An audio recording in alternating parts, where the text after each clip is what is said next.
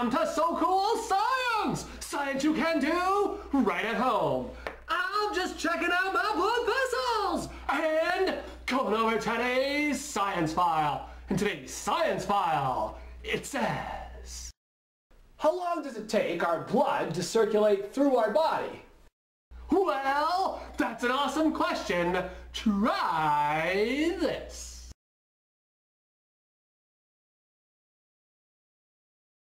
You will need 2 glass jars, some water, some food coloring, and some string.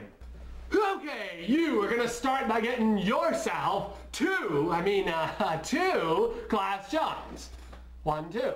Oh yeah, by the way, make sure that one of your glasses is full of water. You know, because you don't want it to be full of shit.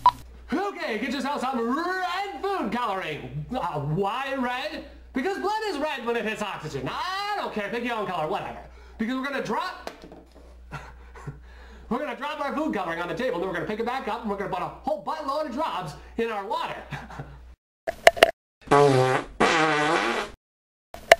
And finally, you are gonna get yourself some rope. What? I forgot my mouth. I was rushed this morning, okay? Now you're gonna cut a piece long enough to hang in both jars.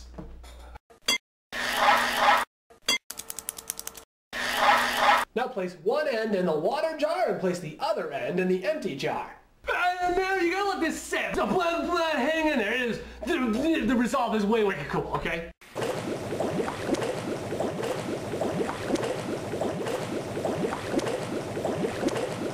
Whoa, now check this out. You can see that the water went up the string, over the gap, down the string, and into the other jar. Now that's all wicked cool.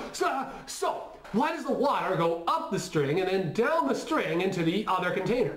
And what does this have to do with your blood vessels? Well, don't look at me. Take a closer look at this. The vascular system is a group of tubes known as arteries, veins, and capillaries which run through the entire body. As blood leaves the heart, it leaves through arteries. These arteries are large tubes because they have to take on the extra pressure from the heart.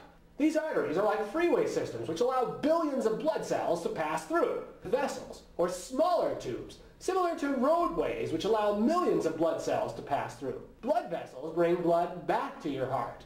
Every cell in your body sits next to a microscopic tube known as a capillary. You can think of capillaries a lot like the string, which absorbs water. Unlike the string though, your capillaries are under pressure.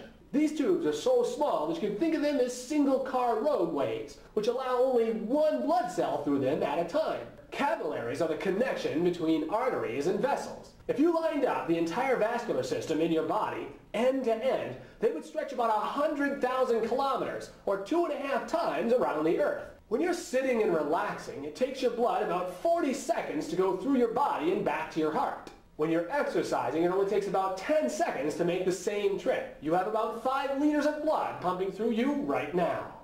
So now you know more about your vascular system. You know, check it out, capillary action right at home is why science is so cool.